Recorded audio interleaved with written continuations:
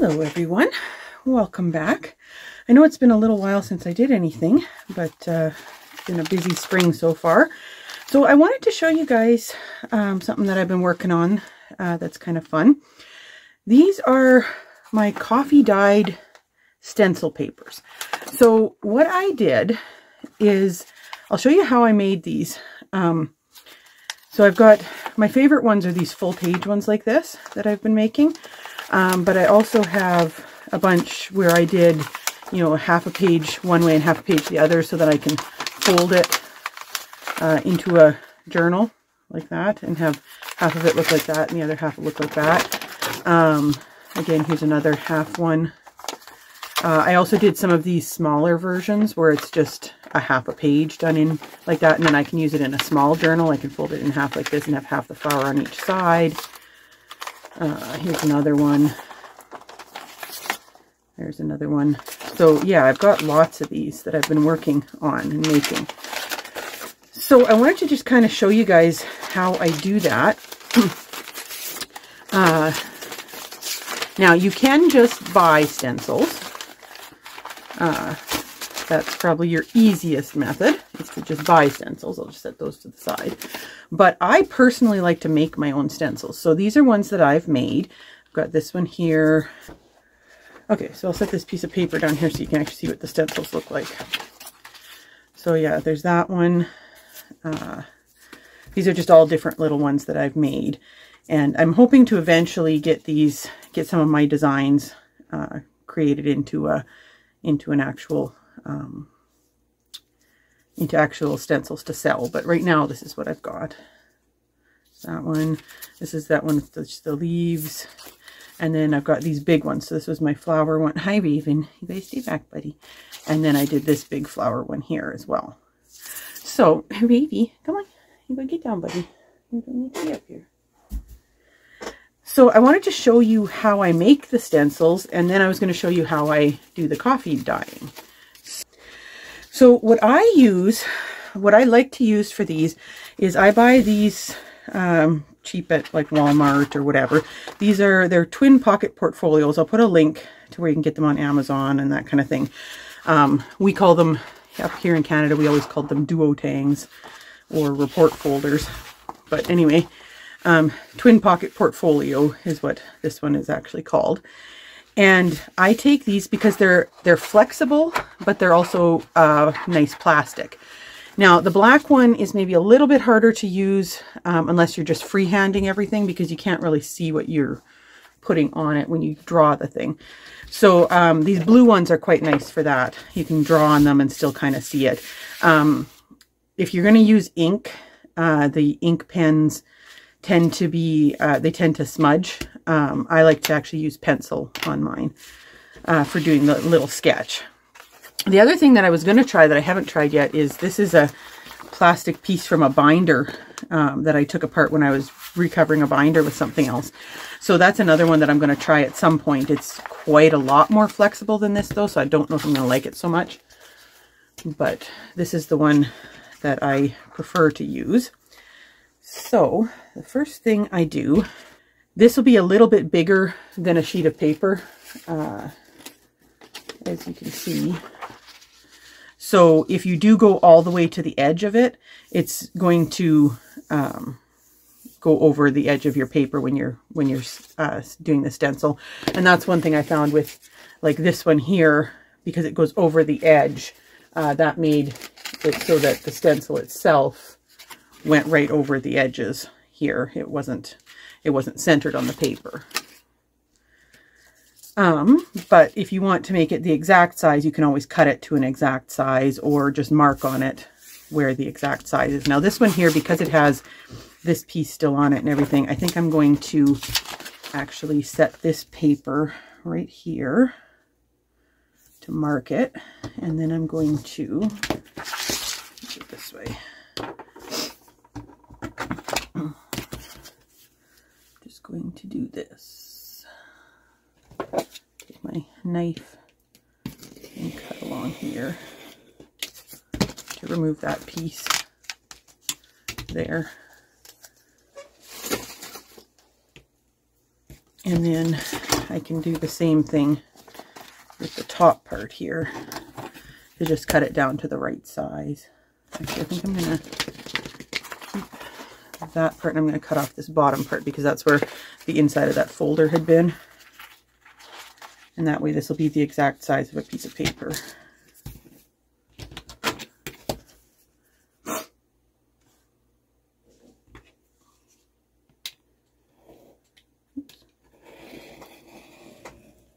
There we go. Okay, so now I have this piece that's the size of a piece of paper. And so I'm just going to sketch on it. Now I've been doing some, I've been doing mostly like botanical type ones lately. So, but I was kind of thinking I might do something that's a little bit like some of the rose mauling that I've done in the past. So I'm going to put a little rose mauling flower down here. So, and I'll show you what rose mauling is. I have quite a few here. Grab this one.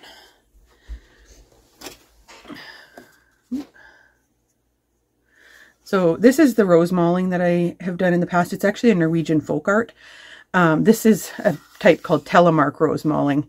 And so I'm going to do something just kind of loosely based off of that on this sheet here.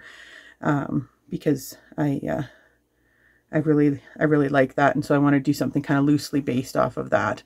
It's obviously not going to be exactly like this because you have to be able to cut out the stencil.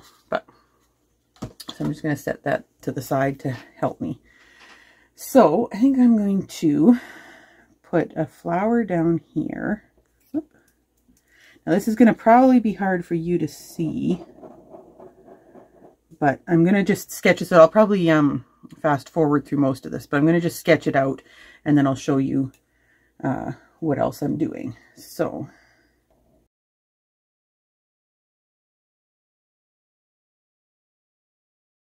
okay, so that's my basic outline that I'm going to do. I don't know if you can actually even see that. I usually just do like a rough outline because of that's the way I am, because of being an artist, and I just like to do a rough outline. Okay, so then what I do is I take this here. This is an X-Acto knife. It's similar to these ones, except that it's a tiny little craft one, as you can see. And so I like to use that to do my cutting. So that's what I'm going to do. And the biggest thing, I'll fast forward through this to show you, but the biggest thing that you have to watch for when you're doing any kind of a stencil cutout is that you leave your little pieces of attachment. So for example, like this bit here where I've got a petal and I've got crisscrosses in it, one thing that I'm going to have to do is I'm going to have to make sure that I leave attachments so that the crisscrosses don't all disappear. So I'll just kind of show you that one. So what I'm going to do is inside each of these crisscrosses, I'm going to cut out a square, basically.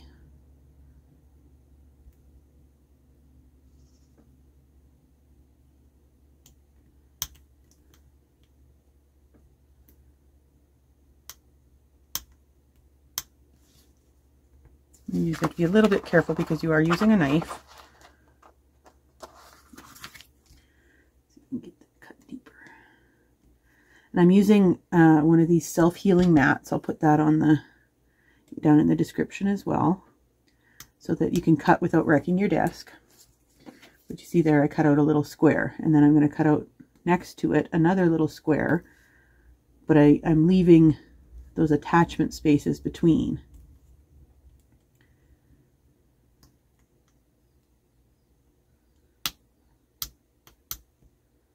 And it might take you a few times of doing it before you kind of get the feel for what areas you can take out and what areas you have to leave. But eventually, after you make enough mistakes, you learn.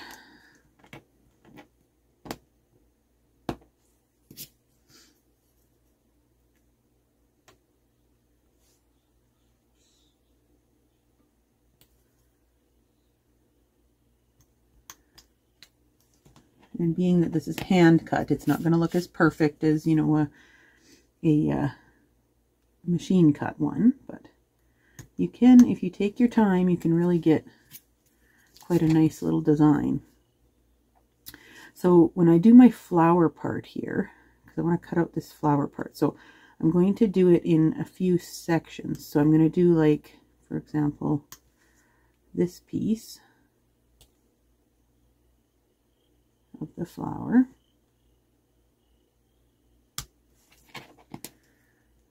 But I don't want to just cut out the whole thing, because if I do, then this intersection will disappear.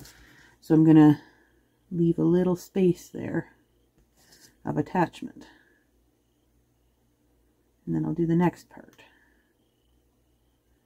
And that's one of the biggest things you got to remember when you're doing stenciling.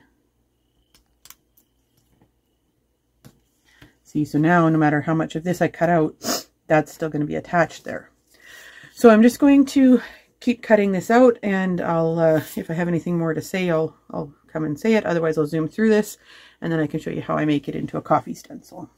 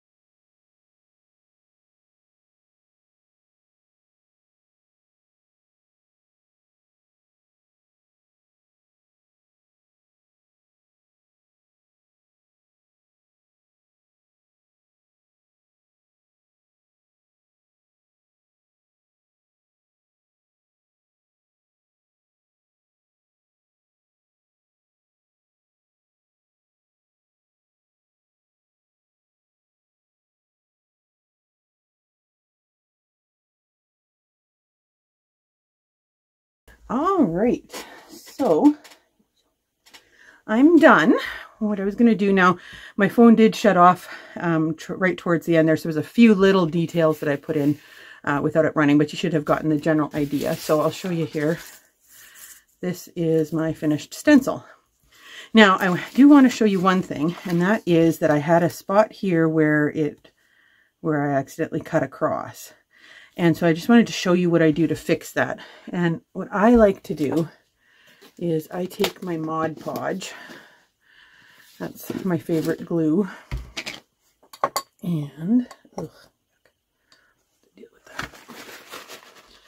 I will just take it and I will just ever so, I don't put too much on there, but I'll just take it and I'll paint over that spot with the Mod Podge. And then, now I don't want to have it sitting on this paper, obviously, because then the paper will get stuck. But what I'll do is I'll just put it down here, and then I'm just going to put something a little bit heavy on top of it for a minute. And that should hold it down and keep it from having issues. So that's what I do there. So I'm going to take this over, once that dries, I'm going to take this over to my other counter, and I'll show you how I do the actual coffee stenciling. Okay, now I apologize for a little bit of shadow because it is at night here. So I'm going to show you, so I have a spot on my counter here that, as you can see, I use. If you don't want to get coffee stains on your counter, you can just put down paper towel or something, but this is not my cooking kitchen, this is my crafting area. So I will show you how I do this. So if I take computer paper, and I'm going to do the new one, and I'll do one of each of the other full page ones, and we'll get them going. So when I'm making the coffee, what I do is I'll make a little bit of the coffee, and then let me move some stuff around here. I'll make a pot of coffee, and when there's just a little bit of coffee in the pot, so it's really strong, I take it out and I fill my coffee mug, and that's how I make the coffee that I use for this. So now I'm going to have a problem here because those are going to be doubled up. I'll have to just lay them like this, and I don't know if you'll be able to see the one on the far side, but you'll get the idea of what I'm doing. I'll put my newest one right in the middle. Okay, so what I do is I take my coffee, and I just have a little old paint container here, and I pour some coffee in. You can see it's nice, strong, dark coffee. And I actually just have an old paintbrush that I use for this. So I'll just pour some onto there, and then I just spread it around. And like I say, if you don't want to get anything on your counter, or you can use a craft table, or you can put down some paper towel or something. But like I say, this isn't my cooking counter, this is my crafting area. So I just use it for coffee and tea staining and stuff. So I try and spread it fairly evenly all over the paper. And then I'll just take one of the stencils. So for example, this one here, and I just lay it over it. And I just kind of press it down. And I leave it and let it dry. And it's really interesting because what you'll see when I come back tomorrow and show you is that the coffee, the dark parts go to the open spots, and the rest of it stays a little bit lighter. It's all coffee stained, but it's not. So I put the I spread it all over, so the whole thing does get coffee stained, but the dark parts that you'll see will go into the middle. So we'll take into the open spots. We'll take our new stencil, and I'll just lay that right on top there. And you can see this one actually fits the whole page. Just kind of spread it out a little bit. Make sure there's coffee everywhere. And then I'll just do this last one. I don't know if you'll be able to see it, but I'll do it anyway here, and then we can look at it tomorrow.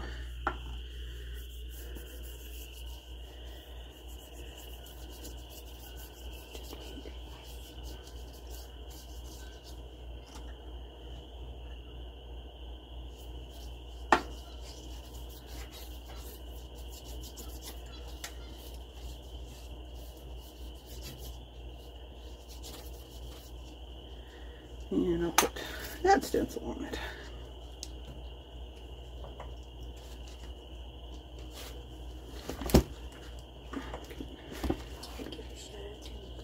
No.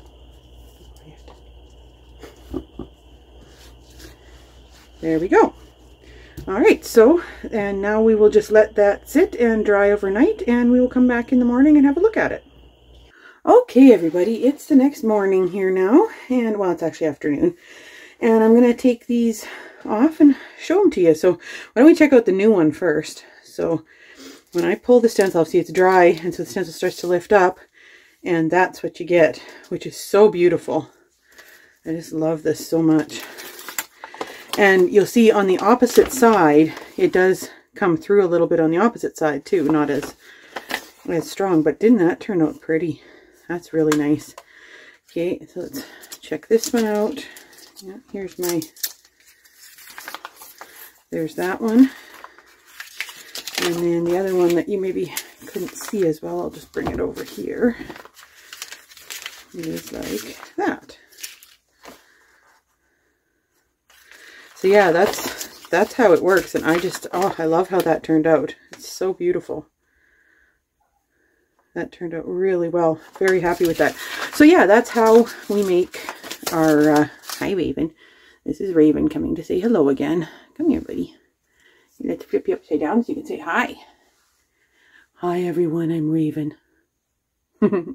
Anyway, yeah, so that's how I make those, that's how I make my coffee stencils, and how I actually cut out stencils from the plastic. I'm hoping to eventually get some of these actually made into stencils that people can buy, because I know it is a lot of work, and a lot of people like my designs, but I haven't gotten there yet. So if you happen to know of a good place for making stencils, let me know at a decent price, and I'll maybe look into that, because yeah, you know, I sped everything up for this, but honestly, this took me over 2 hours to cut this stencil out. So if you're not the kind of person who has that kind of time and patience, you'll want to use bought-in stencils.